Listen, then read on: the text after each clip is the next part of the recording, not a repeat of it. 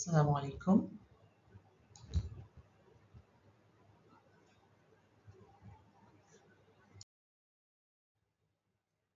Good evening, everyone. My name is Farida Bhanu, and I am a PhD candidate from Faculty of Business Management at UITM Shah Alam. Today, I'm excited to present my conceptual paper titled Muslim Friendly Hospitality Attributes Towards the Destination Loyalty with the Moderating Effect of Self-Congruity. This paper explores the key elements of Muslim-friendly hospitality and how they influence destination loyalty among Muslim travelers. I also examine the moderating role of self-congruity, which looks at how a traveler's self-image aligns with their destination choices. The aim is to better understand the relationship between these factors and how they can enhance the overall travel. Shifts in the consumer behavior, technology, and lifestyle have modernized the hospitality. To attract millennial and Muslim travelers, women travelers, providers should expand halal-friendly offerings, services, and activities. Muslim tourism has rebounded with about 145 million arrivals in 2023, nearly 90% of the pre-pandemic levels, with growth expected to reach about 230 million tourists with USD of 225 billion by 2028. The Muslim population is projected to increase with economic growth among the middle-aged groups, boosting travel potential and demand for halal tourism products. Malaysia, with its MS 2610 in 2015 standard, supports the sustainable of the Muslim-friendly hospitality by enhancing the halal services and prayer spaces. However, Muslim-friendly hospitality services are mainly located in the urban area with service gaps in the rural areas due to providers' unawareness. Standardization and upskilling are needed to expand the accessibility. So this study also uses the image formation theory to understand loyalty factors for Muslim-friendly destination in Malaysia. The Muslim population globally is expected to reach about 2.47 billion by 2034. And in Malaysia itself, the Muslim population accounts for about 74% of the country's overall population of 34 million people. Having such a large Muslim population in Malaysia, there is an enormous possibility and opportunity for Islamic services, particularly for Muslim-friendly hospitality, to flourish. And government also had made strong commitment to reactivating the entire tourism industry to place Malaysia as a major travel destination. As of September 2020, ITC or Islamic Tourism Center has given recognition to about 30 hotels in Malaysia as Muslim-friendly hotels. And one of it is D Palma Hotel, which is a Sharia compliant hotel, was first to provide the Muslim-friendly uh, hotel services and Islamic compliance. And other hotels, namely like Movenpick Hotel and Convention Center, Hotel Grand Blue Wave Shah Alam, the Light Hotel Penang, and many more. So meeting the Muslims travelers' needs is actually divided into necessities, wants, and nice to have, which are very crucial. So Malaysia, with 74% Muslim population, has immense potential, ranking first on the global Muslim travel index alongside Indonesia. So now we look at the problem statement. Though economic contribution of tourism to Malaysian economy is high, but the government agencies are still facing challenges to maintain or improve the arrivals of OIC countries like Turkey, Bosnia, and Herzegovina, Bulgaria, and also Indonesia, which are all expected to see an increase in the demand for Muslim-friendly services and attract the Muslim travelers. So Malaysian Muslims start favoring also non-OIC countries like South Korea, Japan, and Philippines because they provide travel recommendations that cater to the Muslim preferences by providing best halal eateries and close prayer facilities, which can be a threat to Malaysia. There is also a paucity of research on Muslim-friendly hospitality characteristics, which has significant impact on countries' destination image. More empirical research is needed to expand the concept of the halal tourism and how they align with the needs and desires of the Muslim consumers. Few studies also discuss the self-congruity in the tourism context. Jae in 2019 confirmed that many variables are important in predicting the affective and cognitive assessment, which in turn influence the Muslim tourist behavioral intention. In addition, we also can see growth in women travelers traveling alone who prefer to have needs to have services like segregation of the facilities and privacy. 9/11 tragedy in Washington triggered the emergence of Muslim tourism, as the word Islamophobia quickly became synonymous with Muslims. Muslim travelers have started to divert their mode of traveling to Muslim countries, including Malaysia.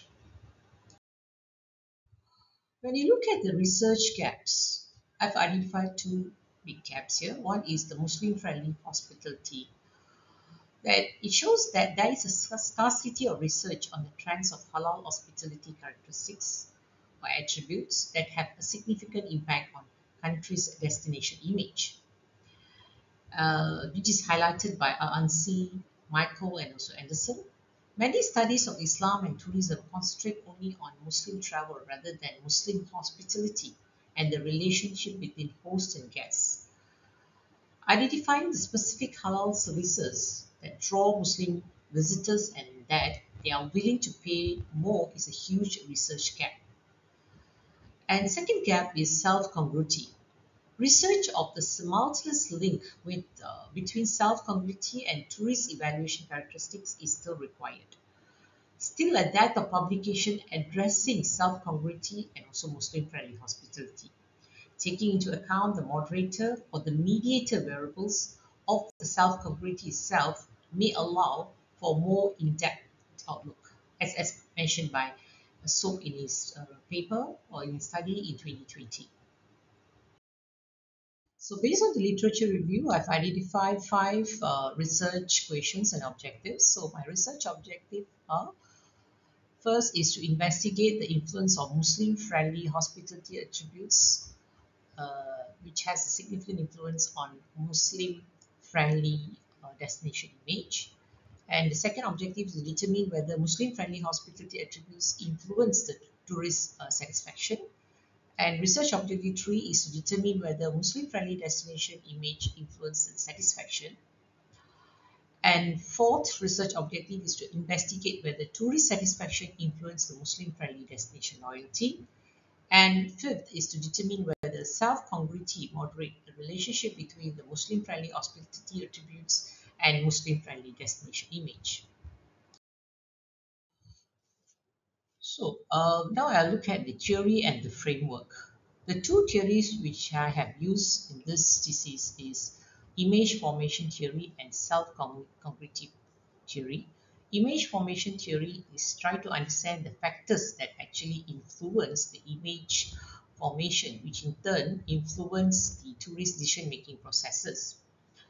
And existing image creation models, however, do not often include the totality of the tourist experience, including the stages before, during, and after the trip.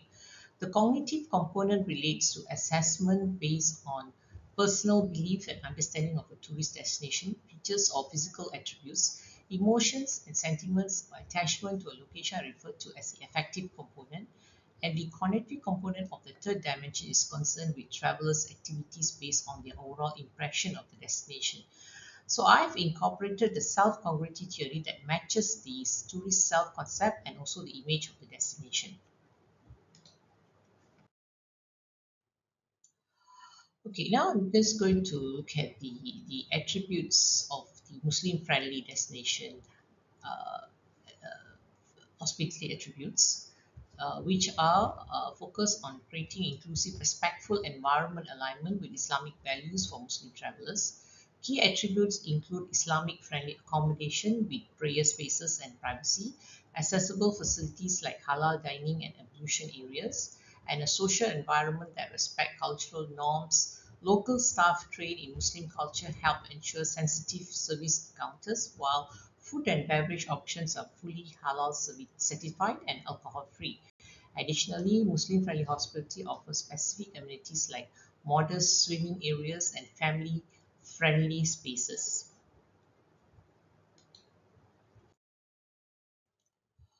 In tourism studies, self-congruity is typically understood through two dimensions, which is actual self-congruity and also the ideal self-congruity.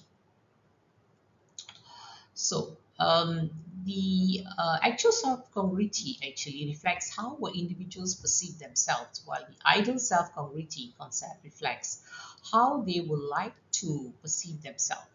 Researchers often focus on these two dimensions because they strongly align with social self measures, which capture how people view themselves in relationship to others. This approach, supported by studies from Birley and Chun and Kichi, helps explain why tourists may feel a stronger connection to a destination that resonate with their own self-image, as also supported by Young in 2020. Okay, so based on my literature review, I have identified these are the variables which I've used to develop my theoretical framework based on image formation theory and also self-cognitive theory. And I have come up with five hypotheses.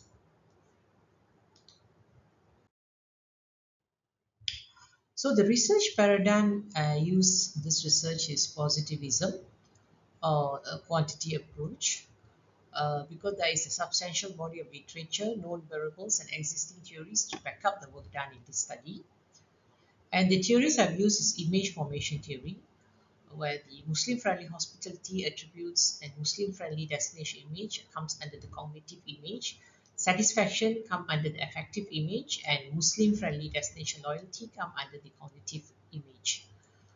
And the self-congruity theory, which comprise of actual and ideal congruity. And the unit of analysis, the respondents are local and foreign Muslim tourists, which exists in Malaysia and which covers main tourist destination states in all six regions in Malaysia, namely Northern, Central, Southern, East Coast, Sabah, and Sarawak. And the sampling method I use here is non-probability sampling, specifically the judgment sampling.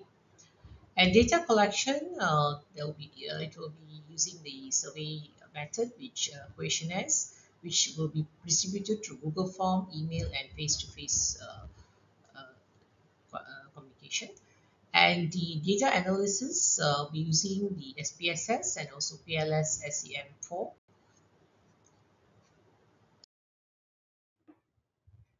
Okay, for the survey instrument, I'll be using the 7 Likert scale and about 73 items, which covers the about six sections: demographic questions, questions related to Muslim-friendly hospitality attributes, question related to Muslim-friendly destination image, question related to satisfaction, and question related to Muslim-friendly destination loyalty, and finally question related to self-congruity.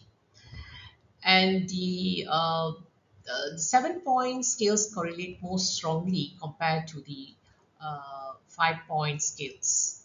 And the questionnaire also will be pre-tested by expert review to establish the face validity criteria required before conducting the pilot study.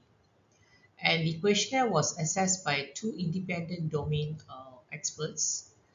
And the Chroma Alpha construct reliability and average variance are extracted are the three approaches used to assess construct reliability in this study. As a preliminary step, expert opinion will be sought from supervisors and fellow researchers familiar with the questionnaire to make it shorter in length. And finally, the pilot study, which is a mini survey of the larger population, will be conducted to see what problem could be faced It will be conducted to evaluate the concurrent validity of the questionnaire instrument.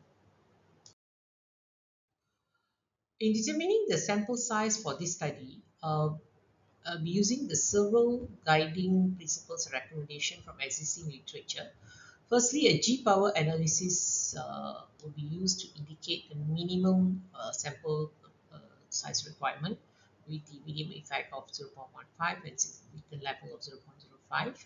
We would need a minimum of like 95 respondents to achieve a sufficient statistical power.